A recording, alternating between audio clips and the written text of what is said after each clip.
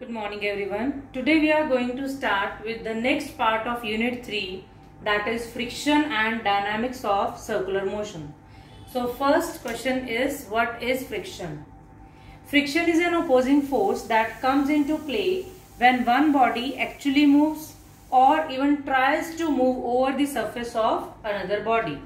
For example, if we take a book on a table, then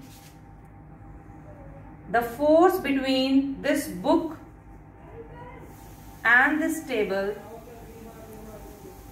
is called contact force. The force between these two is called contact force. And this frictional force is the example of contact force. Now, the perpendicular component of contact force is called normal reaction, and the parallel component of this contact force is called force of friction. So this R is normal reaction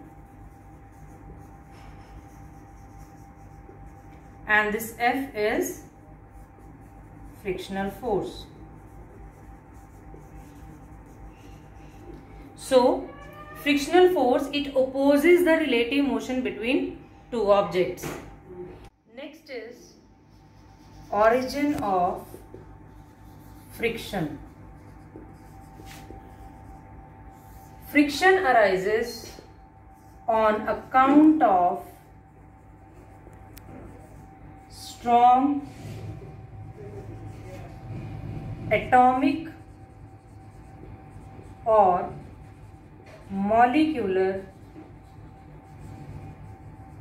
force of attraction between the surfaces of contact. What is origin of friction? It is due to the strong atomic or molecular forces of attraction between the two surfaces in contact.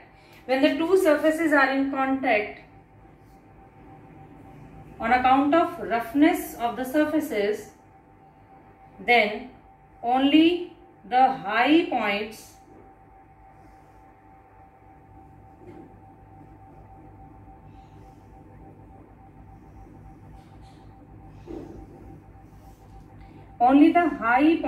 they will touch each other, right? And at these points the area of contact is very small. Because the area of contact is very small and the molecules are very close together, then these molecules, they will exert a strong molecular forces on each other, right? Now at these points, as the area is very small, area of contact is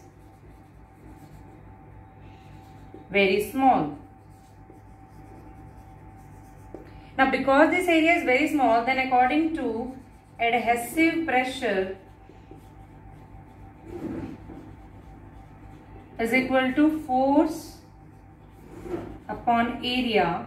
Because this area is very small, then this adhesive pressure will be very large. Now here we use the term adhesive because adhesive term we will use when we are taking the molecules of two different objects. Here we are taking the molecules of two different objects, that's why we are using the term adhesive.